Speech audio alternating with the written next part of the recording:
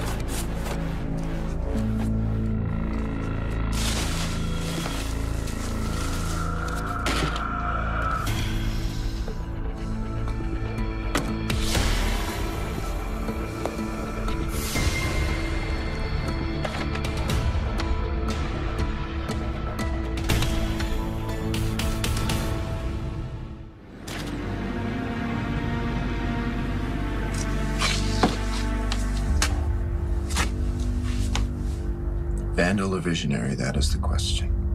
The controversy rages on. Can an artist best known for graffitiing the side of a bank actually make it in the high-paced world of contemporary modern art? The answer is yes. Yes, he can.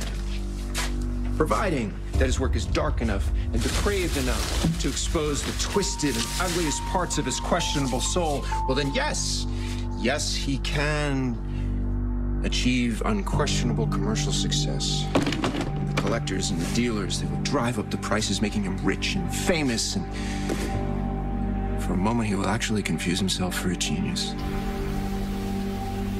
We all know he is nothing more than just a good old-fashioned garden variety psycho. Franco, stop!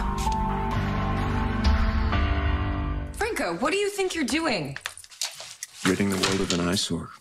Okay, no, don't even think about it. You are an artist. You're supposed to make art, not destroy it. This so-called art comes from the deepest and darkest parts of my soul. This is the product of a man that I have come to hate, a man that I am no longer that man. But every time I see a brushstroke or a splash of color that may as well be blood, I am reminded of who I was. And I didn't go to New York to reclaim these paintings out of pride. I got them back so that I could obliterate them, erase that part of me forever. Is this because of Elizabeth? I don't want Elizabeth to see these paintings ever, especially now. Oh, right. Now that you're moving in with her? That is what that text was about, right? The apartment's all mine. I think you forgot the part about how I'm supposed to cover the rent on my own. Moving in, huh? You, Elizabeth, the boys. It's good stuff. I'm really happy for you, Franco. You deserve it.